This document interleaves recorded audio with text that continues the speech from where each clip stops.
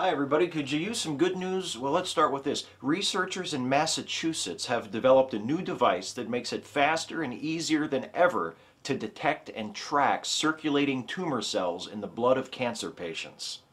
Circulating tumor cells, or CTCs, are useful for early diagnosis of cancer and for tracking the effectiveness of cancer treatments. Unfortunately, they can be difficult to find since they're outnumbered 1,000,000,000 to 1 by other blood cells. Now, a team at the Massachusetts General Hospital Cancer Center, with funding from the National Institute of Biomedical Imaging and Bioengineering, has developed a device that uses tiny magnetic beads to sort and separate CTCs from blood samples. It's called the CTC-I chip. It's faster than other methods, capable of processing larger blood samples, and able to efficiently isolate and collect CTCs from whole blood to be studied. It's still in the very early stages of development, but the team that built it is confident that one day it, or technology like it, will enable closer, more accurate disease monitoring and more personalized, effective cancer treatments. It's always exciting for me when astronomers discover an object they aren't sure how to classify. Well, astronomers at the University of Toronto have found such an object. It's a mere 500 light years from Earth, and they aren't sure whether to call it a planet or a star. The object is designated ROX 42b-b.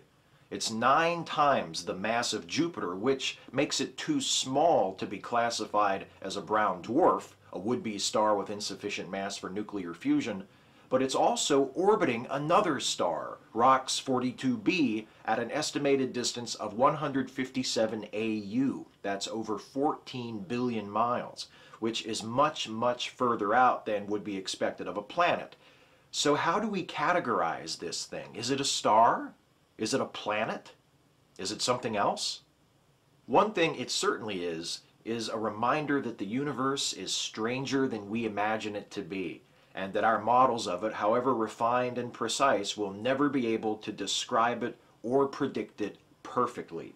There will always be objects like ROX 42b-b that defy categorization and force us to think outside the box, and they will always be good news.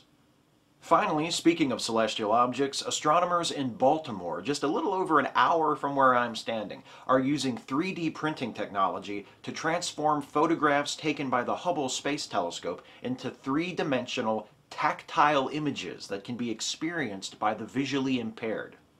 Carol Christian and Antonella Noda of Baltimore's Space Telescope Institute have been experimenting with 3D printing to create solid structures based on Hubble images that can be explored through touch by students who are blind or have visual impairments.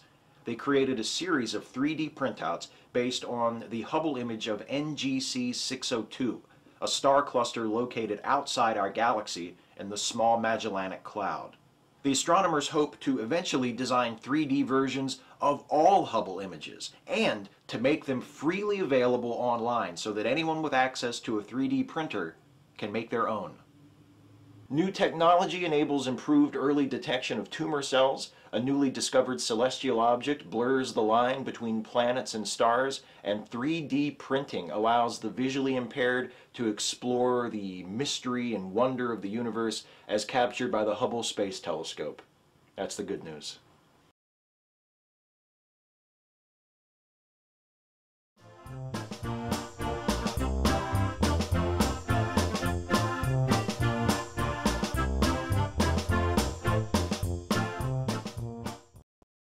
Is it my imagination, or are you a little grumpy?